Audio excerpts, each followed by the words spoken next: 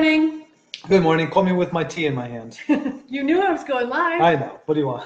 What can I tell you? Decided you had to drink some tea anyway? I decided that was the moment. Okay, Indeed. fair enough. Yeah, what are you going to do? You forgot it was fasting day. I did forget it was fasting. I am two almonds in. It was funny. I walked down the stairs. He said to me, "Are you going to have oatmeal today?" And I was like, "On fasting day?" And I'm like, don't. But, oh well, such is life. That's the way it goes. It's all good. How was your workout? Workout was good. What'd you do today? Today was legs. Yeah? So I actually did my leg workout in reverse because there were a lot of people doing legs when I came in.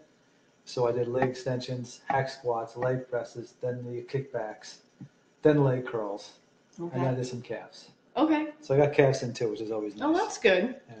I did chest today, which was pretty good considering my shoulder has been tweaky about doing chest. It did pretty well today. Yeah, did it bother you or? No, it bothered me. I just was able to work around it. Well, that's good, I guess. And then I did some core. I did some crunches and some bridges and stuff like that. I did some of the functional exercises. Right.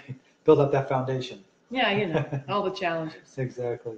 So today we wanted to talk to you guys about people who want to argue with you about being whole food plant-based. Right. Because I'm starting to hear more and more of that from people, that people will say, yeah, you know, I was talking to so-and-so and they were adamant that it's not healthy and I shouldn't do it and blah, blah, and whatever.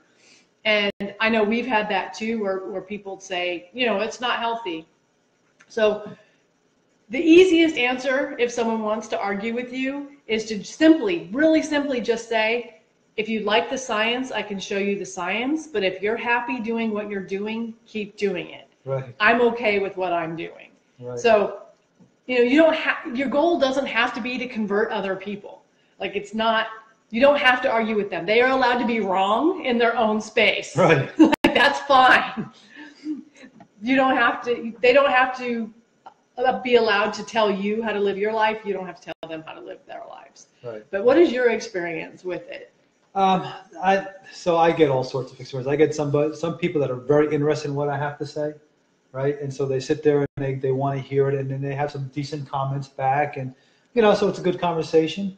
But then there's also those people that are just dead stunned in their beliefs that, you know, you have to eat meat, and I can't live without my meat. I can't live without beef, or I can't live without fish, or you know. And I always look at them and say, well, if it's working for you, then fantastic. If you're happy with where your health journey is taking you, keep going there. Right. You know, I had someone tell me this weekend, well, you might be healthy, but I'm happy. Like, somehow they're mutually exclusive. And I'm like, no, that's not the way it works. You know, I want to know how you're healthy, and I, of course, know the individual, and I'm wondering how you're healthy when you're a good 60, 70 pounds overweight, right? You're probably diabetic. You certainly have cardiovascular disease. We know she has cardiovascular disease. And you know, just going up 2 flights of steps is work. Yeah. If that's happiness, I want no part of it. Right, exactly. I mean, that's just my bottom line. And then the other thing too, and I've talked to you guys about this before, is that she's confusing pleasure, which is the dopamine response she gets from eating fatty food, with happiness, and they're not the same thing. They're not the same thing. But you know, that's the interesting thing about people who want to argue with you, is they don't want to argue about the science, the reality of what you eat and how it affects you physically. They want to argue about the emotional aspect of eating, which is a completely different discussion. Right. And as a psychologist, sometimes I'll point that out to them, and then they don't want to talk to me anymore. Of course, that's all they know, though, right? I mean, they only know the pleasure. They don't understand.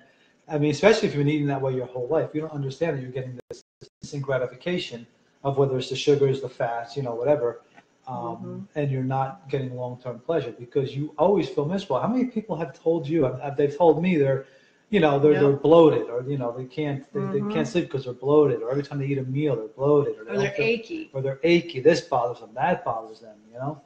And then you know, there's some that are just starting on their journey of becoming more plant-based, and they're talking about how they have gas, and we talked about that on Friday. That as you change over to more plants, your body has to change the biome in your gut to a more healthy biome to process plants.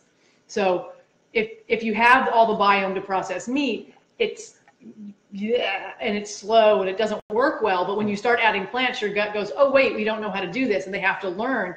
But then what you'll find is once your body transfers over to having a plant-based biome to be able to process that stuff, if you do put an animal product in it, your gut's like, no, we are not doing this. We agreed, and now you're breaking our agreement. Right, exactly.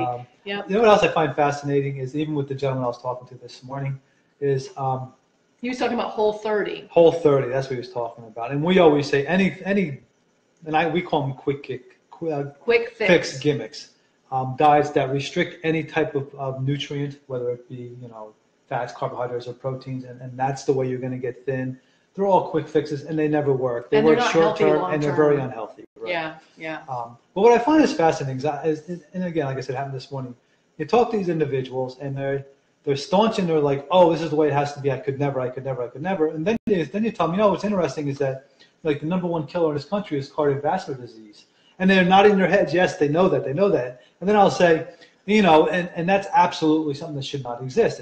We create it with our food. And they agree with me again. Right. So they agree with that part of it, that the food they're eating is killing them, but they don't agree with the fact that they need to stop eating it. And that's always interesting. That's weird. That's a dichotomy. Is that a dichotomy? It's a dichotomy, yes.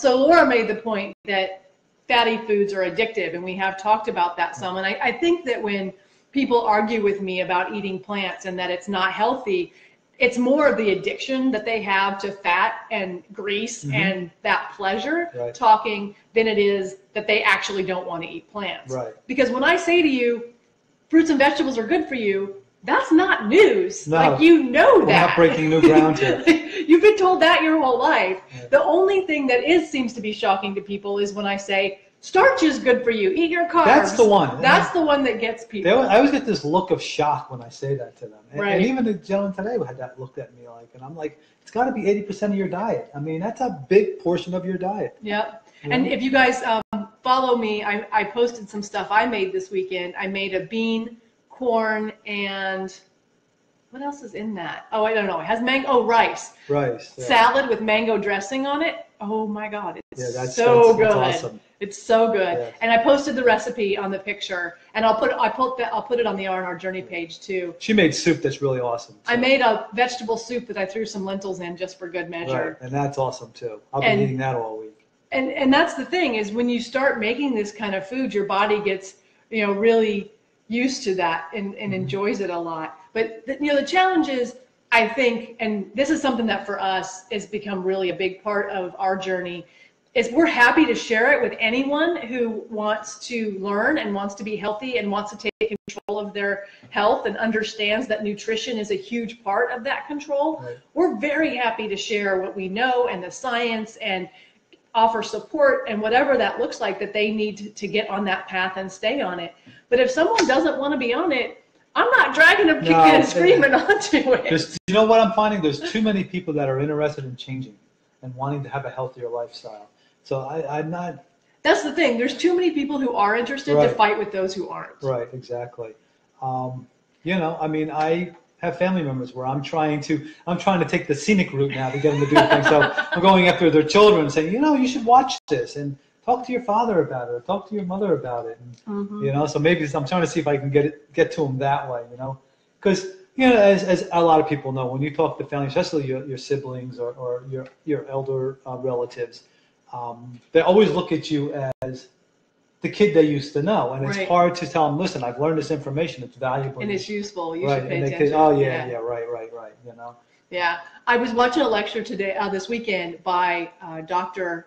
Bernard, and he made the point that there are always going to be people who are going to look for things to criticize. He believes that they would do well to have more fiber in their diet. That's what he said.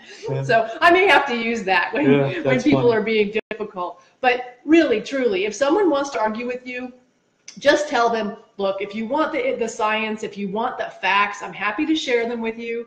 But if not, that's fine. You do you, I'll do me, it'll be fine. And that's true. Somebody told me just this morning, that a woman was arguing with her about her children being whole food plant-based, that it's not healthy and she's doing her children a disservice. And she was like, I can show you the science that that's not true. Right. So I did post an article about, because raising kids is not our area of expertise, No. but I did post an article by Dr. Michael Greger about children and being plant-based and how good it is for them. Right, right. He is one of the doctors we follow as far as whole food plant-based dieting, though. He is, and he's one a how not to die guy. Right, thank you. I was just going to say that. So, but the bottom line is you can offer them the science and offer them, wish them well on their journey to not health and death and whatever it is they're going on, because it's their journey and they're allowed to go there. And that's the hardest when it's somebody you love. Right. That's when you're watching someone you love do something is detrimental to them. That's when it's the hardest to just say, okay. Right. And let it go. Because the path they're going down, and it's not a fun one. Yeah. So that's how we handle it. We offer the science, and then we just say, walk away. Right. Because you can't fight with them. No. It's no point. I do have those same people, though, which is also an interesting, I don't know what's the right word there, but like the same people who will I could never, will come up to me and ask me more questions, like later on, like a day later or 3 days later, a week later, whatever. Yeah, you're planting seeds. So I'm wondering, if at least it's making them think. If nothing else, it's making them think. You know? So maybe it's doing good. It has to be. Maybe the fact that I don't take this, oh yes, you have to.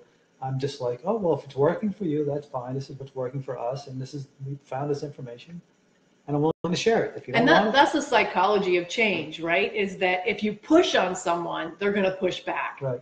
But if you just offer space for them to think about change and give them time to come to it on their own, they're more likely to do it, because then it's their idea. That's right. You can just that's the reality of change, regardless of what kind of change. And then you can tell them, you're brilliant. That's brilliant. And you can agree with them. That's right. Exactly. So, did you have anything else you wanted to add about this? I don't think so. I think that's it for today. So if you guys are getting value out of these, do please like and share. We love to see the little hearts and the thumbs up come across. Right. Exactly. And there's more people joining. We're seeing more names pop up as we're going through. So I know that this is reaching more people. So please do like and share and like our page. And we're working on the website, so if you haven't taken the survey, make sure you do that so that you'll be among the first to know. The survey's on the On Our Journey page. It's pinned to the top. It's the top post. Right. Yeah, I mean, we already mentioned the fasting. This occurred to me. You talked about the nuts. I didn't know if we mentioned that. So, yeah, I think that's it, right? All right. And so with that, we will say, eat real food, not too much, mostly plants. Have a great day, guys. We'll see you tomorrow.